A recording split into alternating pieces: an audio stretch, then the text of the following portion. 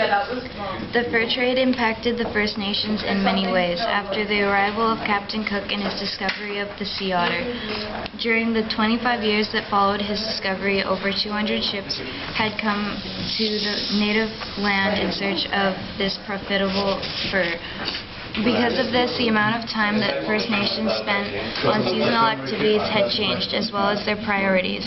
To meet the demands of the fur traders, men had to spend more of their time hunting and trapping, while the women kept busy skinning and preparing the furs, as well as providing for their families.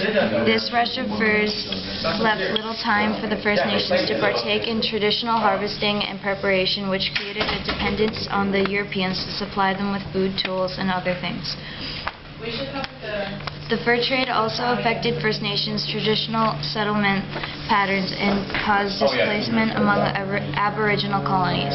The need for furs pushed westward, and the demand for furs grew higher as the furs became more scarce. The Cree, who lived in the prairies of Canada and worked for the fur traders as guides and hunters, pushed westward with the traders, moving into the lands of the Dunza and Denetha. This then caused those tribes to move further west of the Peace River and into Sakani territory, pushing them from the foothills and into the depths of the Rocky Mountains. The decline in beaver after the Hudson Bay Company was established in 1670 caused some of the First Nations to expand their territories in an attempt to meet demands. For example, a fur trader named Peter Kinbasket led a group of First Nations beyond the eastern boundaries of their territory to settle in Columbia Valley. The fur trade also impacted First Nations quality and use of objects.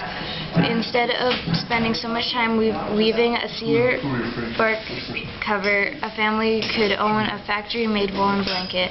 Another thing that made life easier was iron. Iron tools enhanced a carver's work and saved time. Coins and thimbles replaced deer hooves and bird beaks on dancing aprons. These enhanced the status of those who owned them, as well as guns and muskets. The guns could change the balance of power between two tribes and change chances of winning a battle dramatically. Because of this, those who owned guns increased their status among their people.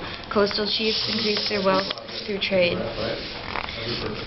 In many ways, the fur trade enhanced the life for First Nations, but not entirely. Europeans brought many things to First Nations communities, but they also brought horrid diseases such as smallpox, measles, and influenza.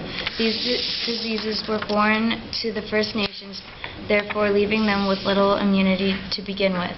It was estimated that approximately 200,000 to 400,000 First Nations inhabited the land when First Nations first arrived. But after the disease epidemics, the population shrunk to 25,000.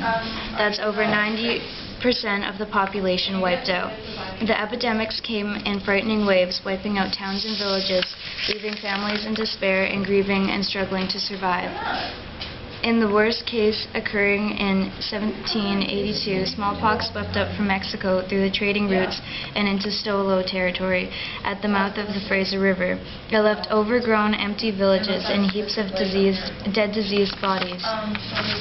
In the 1840s, measles took out most of BC First Nations within a time limit of 2 years. This epidemic could be traced along the trading routes of the Europeans along the coast and in the interior.